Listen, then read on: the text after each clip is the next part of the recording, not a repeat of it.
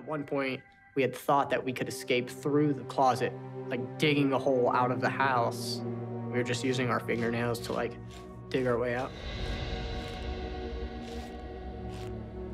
Tyler and I were confined to the closet for anywhere from a couple of weeks to a month at a time. And we're in complete darkness, so we don't know what time it is until Alice opens the closet door.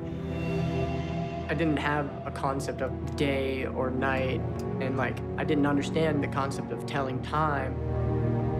Now that I know how to tell time, and I know what a year is, like how fast a year goes by, and then like 1 month or 2 months in darkness feels like 10 years. It's hard to keep track of like who you are and how old you are, and time is super foggy. And so now I always keep track of time, and I manage time, and I try to do as much as I can with the time I've got, but it's a long time. It seems like such a long time. Can I take a break? Yo.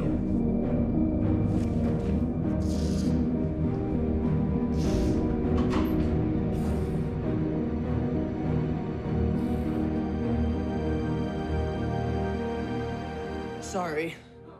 I just had to take a break, and I got started getting like PTSD tunnel vision. When I was looking at you, I was like starting to get lost.